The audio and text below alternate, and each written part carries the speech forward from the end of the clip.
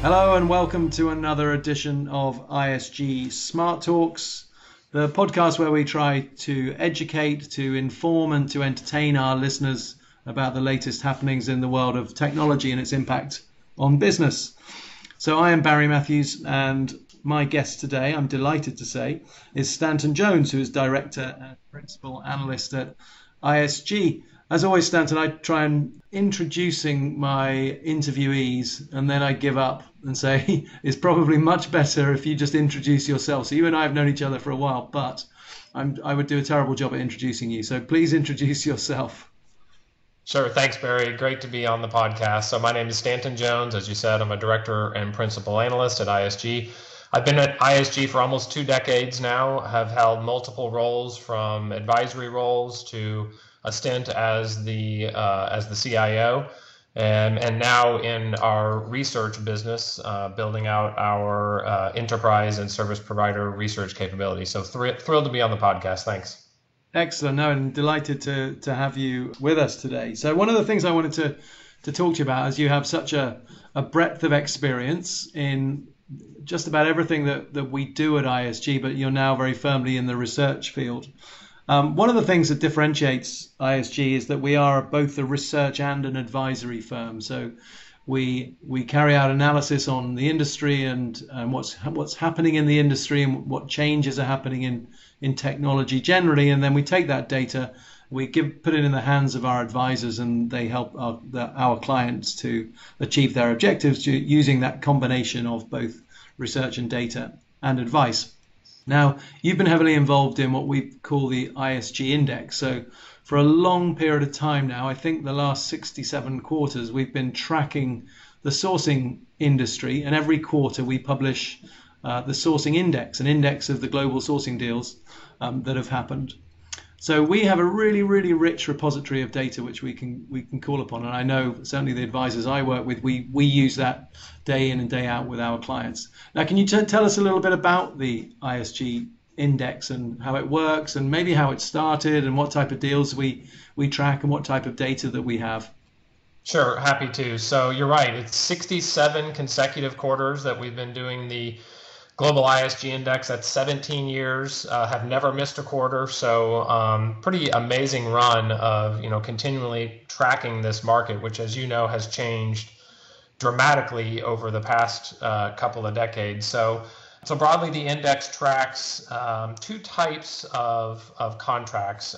That said, there's sort of a floor here. We're generally tracking contracts with an ACV of more than 5 million annually. But broadly, we look at 2 sections of the market. One is what we call managed services. So we actually used to call this, until fairly recently, traditional sourcing. So we just changed that to managed services. And so those are the more kind of traditional arrangements that we see with our clients around engaging a managed service provider for a managed services relationship. And that relationship, as we'll talk about probably here pretty soon, gets shorter and shorter every year.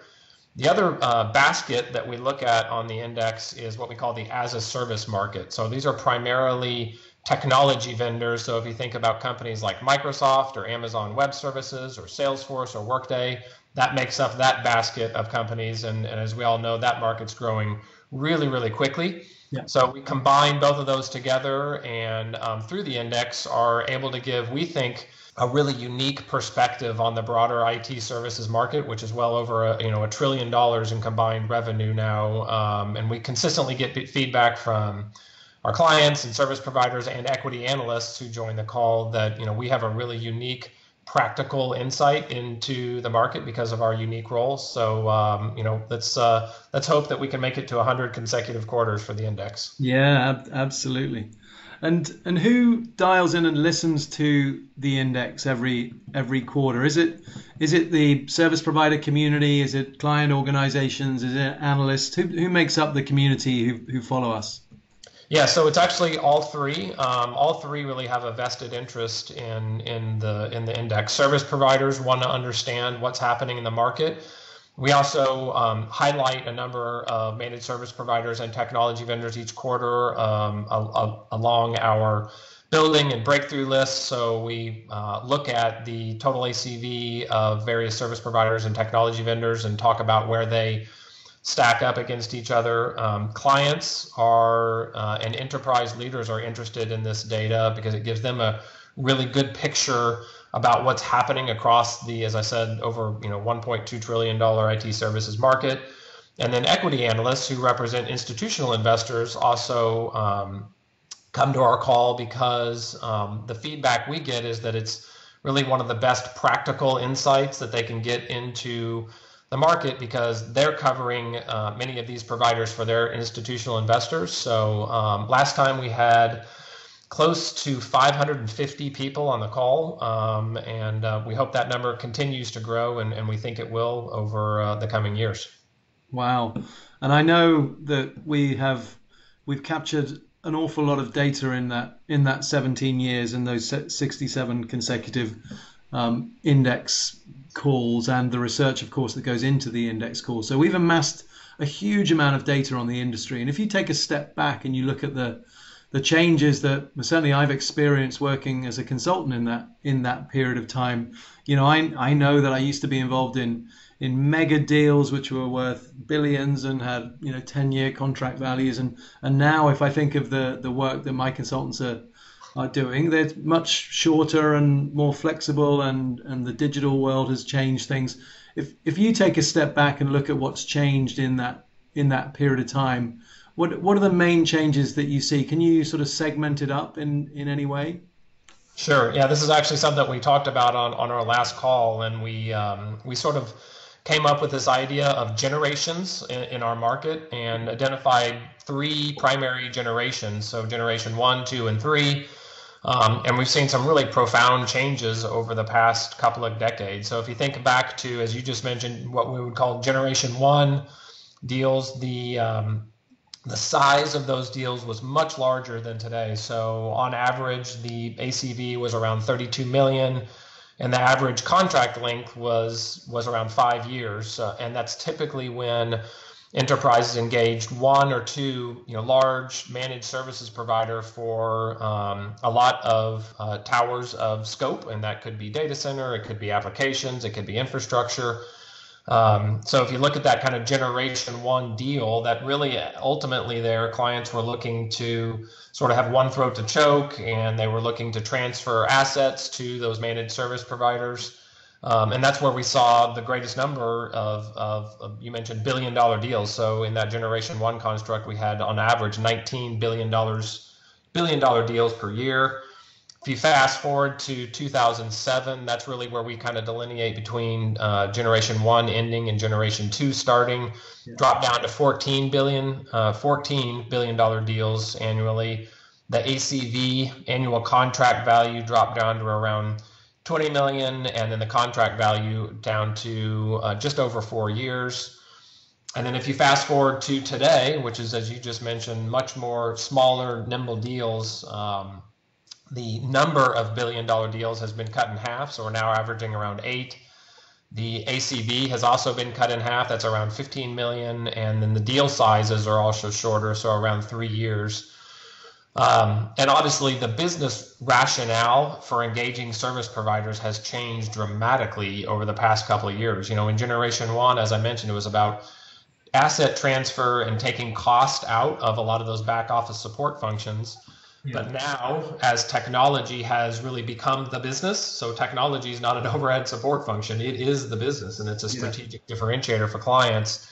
Now the movement is much more towards, how do I build and sustain a product-aligned organization using, moving from plan, build, run to agile, and how do I incorporate cloud into my delivery model? I mean, the entire reason for engaging service providers and technology vendors has changed, and we've seen that change, dramatically over the past, as I mentioned, 3 generations. Yeah, absolutely. And what do you think if you fast forward to the next generation? So if we do this in 5 years' time, and we were to say, or maybe 10 years' time, and to say maybe there's 4 phases. What do you think the 4th phase, the phase that we're going to be moving into soon, will look like? Yeah, good question. So I think we're going to continue to see, and this is reflected in the numbers, an explosion in spend with the technology vendors, and that's primarily the massive scale cloud providers, so Amazon and Google and Microsoft, and software as a service providers. But at the same time, many managed service providers are also starting to become product companies. So they are becoming technology vendors because they realize that at the end of the day, platforms are really going to be what is going to differentiate them, and is going to create nonlinear revenue growth, which is really the goal of many managed service providers today. So I think you're going to see a lot of movement more towards platform-based technologies. That said, I still think that there's a massive opportunity for managed service providers to help companies stitch all of this together into something that creates business value. Because one of the things I think many companies are underestimating today is as they, the size of these agreements get smaller and smaller, and we go to more best in breed, we're sort of getting these point solutions that meet a specific need, but tying them together into something that moves the needle on market capitalization or on stock price, or ultimately thrilling customers with incredible customer experiences. Stitching all of those things in together, that's something that accomplishes those goals, I think is something that we're still going to need managed services providers to do. And so therefore, those that are really focused on domain expertise, especially around specific industry verticals, and can help companies tie these things all together, I think are really going to be set for success. So back to your original question, what will it look like? In some ways, I think it'll look very similar to today, a large number of managed service providers and technology vendors, but I think the role that they play is going to look very different than today. Yeah, it's interesting, isn't it? And I know we've been discussing this recently. Global organizations are, of course, very interested in the platform plays, and they're interested in the hyperscale cloud providers, the AWS, Microsoft's, and Google's. Of course they are, but it's very difficult for global organizations with really complex operations to work with those platform providers without having systems integrators also in the mix, managed service providers, to deal with the complexity. And so you end up with this sort of hybrid model, right, of traditional players or the managed service providers working in combination with those large-scale hyperscale cloud providers, because somebody's got to manage all of that complexity, and there really is a dearth of skills out there in the market, so they've got to get it from somewhere. And I think we're going to be in this mixed ecosystem for quite a while yet. Yeah, I totally agree. And actually, we're actually in the middle of some really interesting research around this generational three sourcing construct. And so we've been interviewing IT and sourcing leaders, and it's exactly what you just described. So, a large scale movement to many of the hyperscale cloud providers, and a large movement towards more of a product aligned mentality of building digital products as companies realize how important technology is to their overall strategy. But at the same time, there's still a lot of legacy, and it will be around for decades, and that still needs to be sustained. It doesn't need to move at the same speed, but it still needs to move. Yeah. And so using providers to help bridge that gap, and that's really where I see the differentiator will be for the MSPs, is who can, clearly they can do the sustained work. They've been doing that for 20 years. Yeah. Do they have the talent and skills, and can they change for example, their go-to-market and their sales processes to adjust to a world where companies need to be more agile and really are looking for more of a kind of supplemental talent potentially to help them build products on site. Those that can do both of those, I think, are going to be set for success. Yeah, I absolutely agree. And the type of providers, suppliers, providers that we've been tracking over this last 17 years, you must have seen some significant change in the names of the companies that we track. And I know we track the sort of traditional providers, the building providers, and the breakthrough providers, I think we call them, but you'll remind me. But the names of the companies on the lists of companies that we look at are changing very, very quickly now, right? The entire market is becoming more fragmented. Clients are becoming more interested in working with specialists alongside traditional providers. There's much more of a mixed mode environment out there. So have you seen a real change in the type of service providers that we track as part of the index? Absolutely. There's been a huge amount of churn in the in the number of providers that we track, and also their participation in our various leaderboards. I think, just first of all, just M&A activity is everywhere. So a lot of the big managed service providers, a couple of years ago, you may recall, were doing a lot of acquisitions around design firms, Yeah. understanding that they needed to get better at sort of that front end UX, UI, helping to build amazing customer experiences, because that's clearly not in the sweet spot traditionally of many of the traditional providers. Yeah. And now what we see happening is movement towards kind of product, acquiring product engineering type companies, so that, companies that can get down to the silicon level and actually are building, physically connected, physical connected products, as that movement towards more of an IoT connected environment, whatever industry you're in, is going to be more critical. So there's a lot of M&A activity happening there. But at the same time, there's an explosion of innovation on the as a service provider side. But what's interesting there is that most of the big hyperscale providers are getting bigger, and so it's actually kind of like the as a service market is almost consolidating, whereas the managed services side is almost sort of fragmenting, and they're playing off each other, and various alliances are being built. I think one of the things that we're going to see a lot of is this frenemy model. So at some point, providers are going to be going to market with a as a service provider, but at the same time might be competing with them in another part of a company. And so that's really that interesting dynamic of many of these traditional walls that we've gotten used to in industries are breaking down as we see retail companies becoming healthcare companies. And so that means then the ecosystem is changing just as much. Yeah, absolutely. Now we're seeing this now. Your clients asking for the providers they work with to work together and to collaborate, and to, they're wanting to buy things in one contract but with multiple providers, and the providers are just saying, well, that isn't the way we work, and they're having to really rethink the way they go to market to meet the demands that the client's asking for. So really interesting times. One of the observations I had, or maybe predictions which I've been wrong about, is, as the world of digital transformation is everywhere, and there is, no other business than digital right now. And then alongside that, you've got this move to agile and DevOps and product centric teams, moving to minimal viable products, and there's all this flexibility in the market for this different way of working.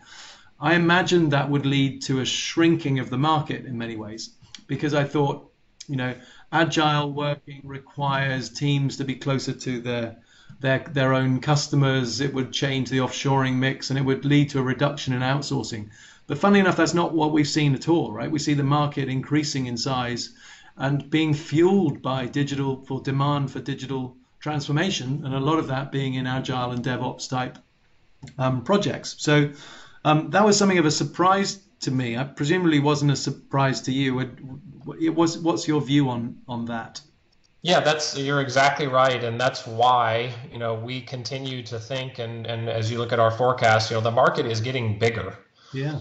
And it's getting bigger because the addressable market is getting bigger. If you think about in the past, in sort of generation 1 and generation 2, IT was more of a back office support function, and the cost needed to be maintained and contained. Yeah. Now, technology is the differentiator. Just got off an interview with a major media company, and how they now see not only content, but also technology is mission critical for their future success. Yeah. So therefore, the addressable market of technology spend is increasing significantly, because it's no longer locked inside of IT. Now every business unit is producing products and platforms, doing more advanced analytics, so that addressable market, we think is increasing, and that's why we saw a 10% increase first half of this year over first half of last year of the combined market. If you look at the as a service growth over the same period, that's 23% from the first half of 19 to the first half of 18. So that market is absolutely exploding. Yeah. Managed services, not to the same degree, but it's still growing as well. If you look at the total number of awards that have been signed. 8 of the 9 last quarters have exceeded 400 awards per quarter. Yeah. 6 of the 9 last quarters have been over 6.5 billion, at least in the Americas. We think the same will happen in Europe, in Australia. Americas tends to be a little bit of a bellwether for what's going to come later. So that market, the combined market, absolutely is expanding, and that's the reason you see that reflected in our forecast. Yeah, absolutely.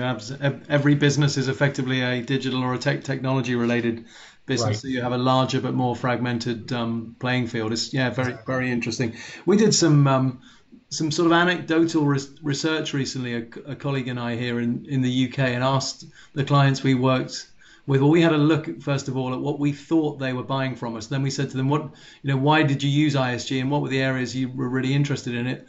And interestingly, there were some commonality around 5 specific areas. So, and none of them had the words digital in them, which I'll come on to in a second. But the 5 were, they asked us about cloud and how they can move to public, private, hybrid models, what the cost base should be, what their TCO should be, what the business case should be, which service providers they should work with. So we had a commonality around cloud. We then had a commonality around applications. Which applications should I continue to use? Which should I mothball? Which will work in the cloud? Which should I use as a service? And how should I achieve rationalization and simplification? And again, which providers should I work with, and how much should I spend? And we see a lot of demand for that. The third area was around networks. How can I best use my network technology? Should I be moving to software-defined networks, or what's my 5G strategy? Should I still be investing in MPLS or whatever? And again, what are the commercial models, the service providers? You see a theme there, obviously, with the type of work we do. And then there was a group around business operations and how can I work most efficiently using technology, be that robotic process automation, be that BPM, be that cognitive or bits of AI or intelligent OCR, but what technologies should I use to improve supply chain, finance, HR, procurement, and those business functions? And then there was a 5th area around the future of work. What does the future operating model look like?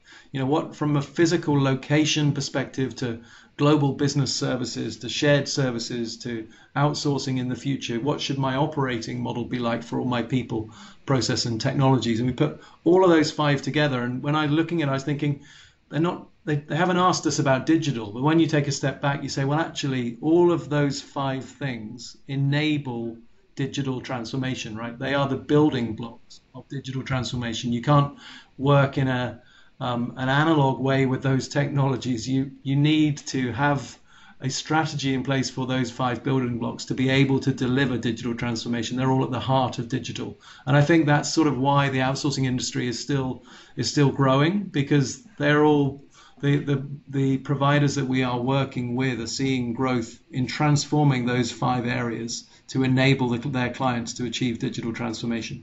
Yeah, absolutely. And those are great, the 5 fantastic areas. And that's part of the challenge is with digital is that everything is changing at once. Yeah. And there's not just 1 or 2 things, it's everything is changing, and how to synchronize all of that change together into something that ultimately will create business value. We talked about that. This is no longer about the technology itself. Of course, that's incredibly interesting and critical, and none of this works without it. But ultimately, it's about the transformation of the organization, the underlying operating model, to be able to compete at a speed that up to this point nobody has ever competed at. Yeah. And that's a huge change for so many organizations that have so much legacy in terms of process and technology.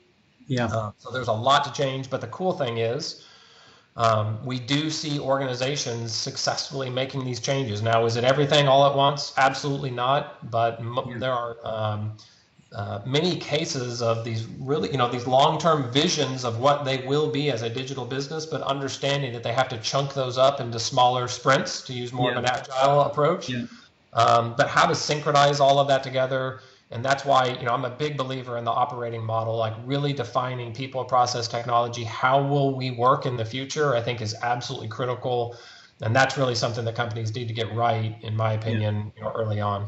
Yeah, I think that orchestration of that change is so important in large organizations, and I always talk about the organizations have to think for the immediate short term, the next couple of years, sort of now forward, what should we do? But they also need to try and put a lens on, what's going to happen the next decade or beyond, that sort of future back model. And that's much harder. It's much more fun, but it's much harder to think, what are the changes that are going to go on in my industry. So I wanted to change tact slightly. And in the last sort of few minutes that we've got, I think we've probably got a little bit, 6 or 7 minutes left. I always ask my guests on the podcast 5 questions, and I know I haven't prepped you for this, so I'm going to see how well you do. But just give me your immediate answer that comes to mind, because we don't have a lot of time. But the first question is, which technology has had the most impact on your career to date, do you think, and why?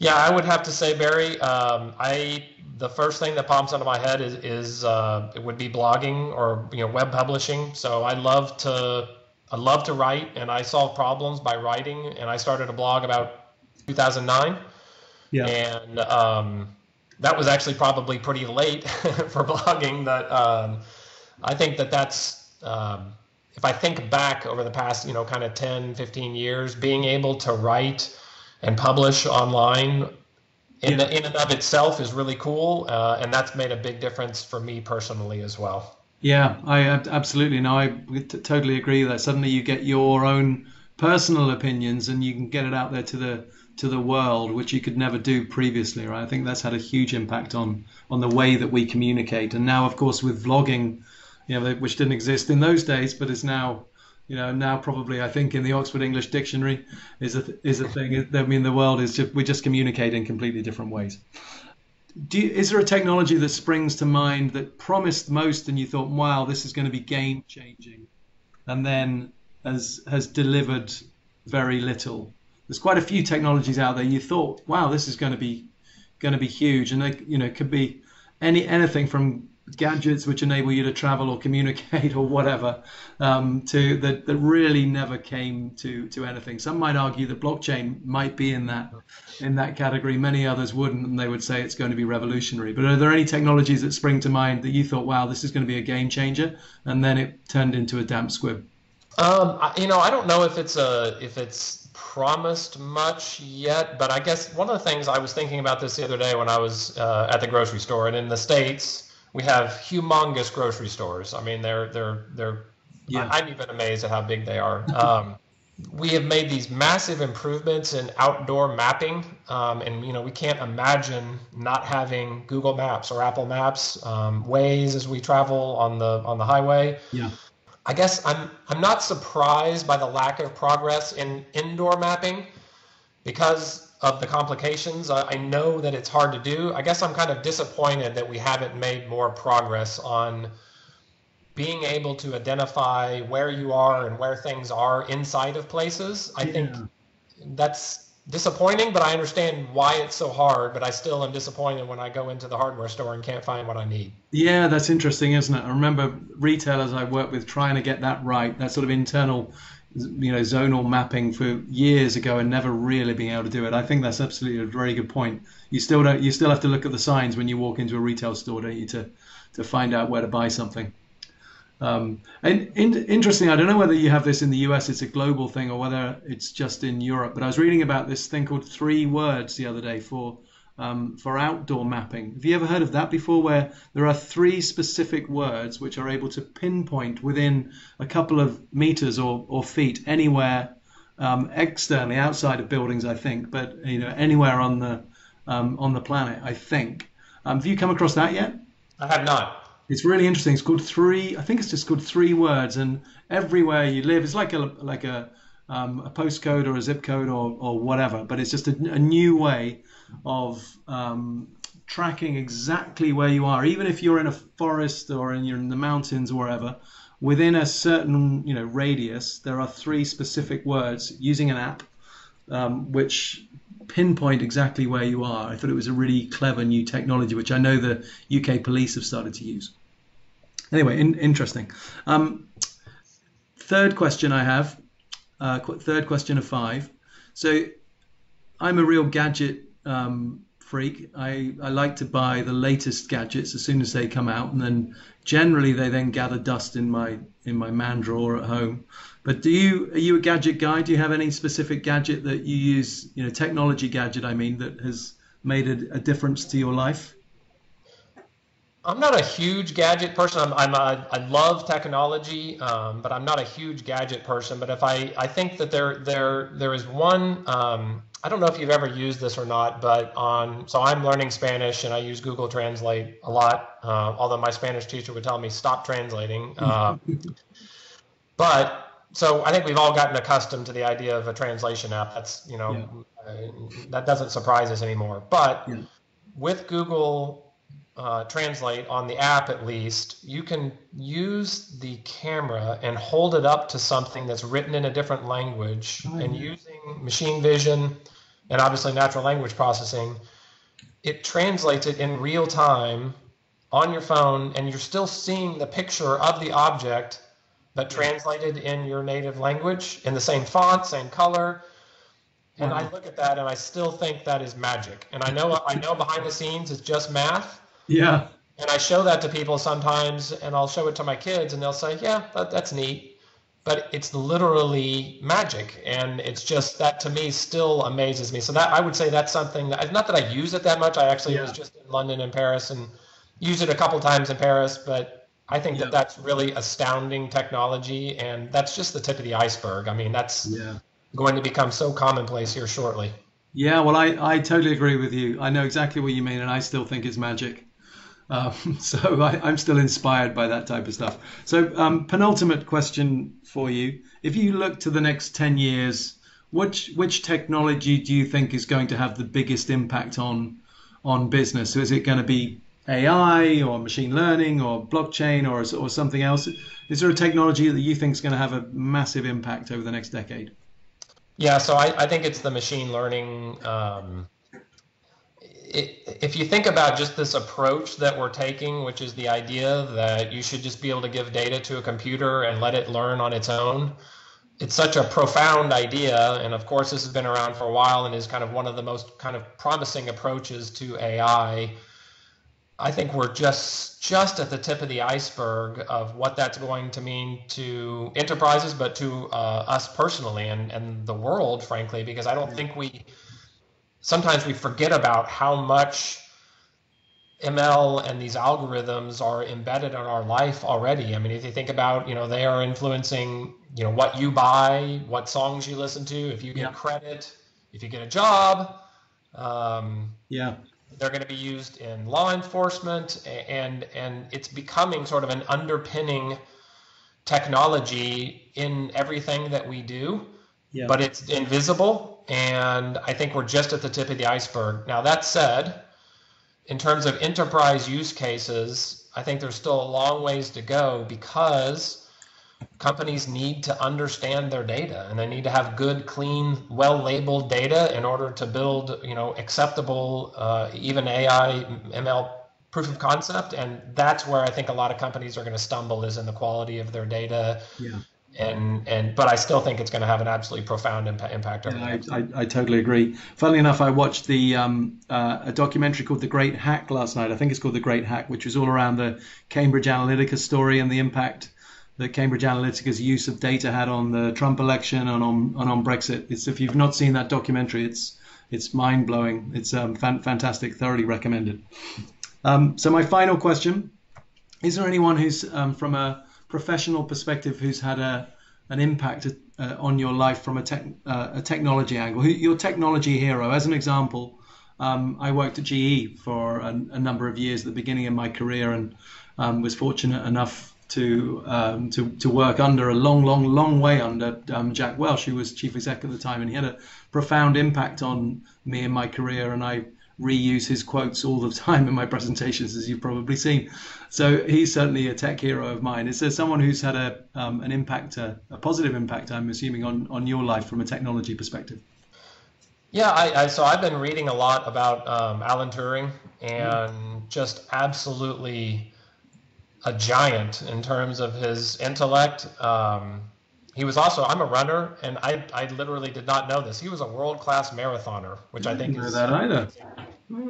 Literally, I think had 11 seconds left, 11 seconds behind the guy that ended up winning the silver medal at the Olympics that year. So, I mean, this was after World War II.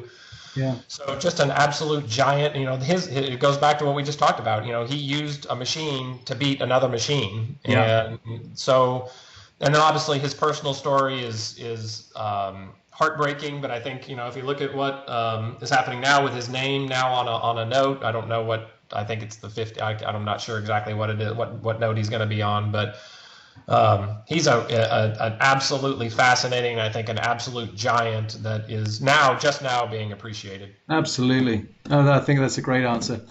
Fantastic. Thank you very much indeed. Really interesting chatting to you. Some really fascinating facts about the changing nature of the outsourcing industry, which is all data and fact-based from the 17 years and 67 quarters. So really enjoyed that conversation and some great answers to our questions, which we will review all of our guests' questions at the end of a year in a podcast episode in December. So a huge thank you, Stanton. Really appreciate you joining me. And I look forward to speaking to you again very shortly. Thanks, Barry.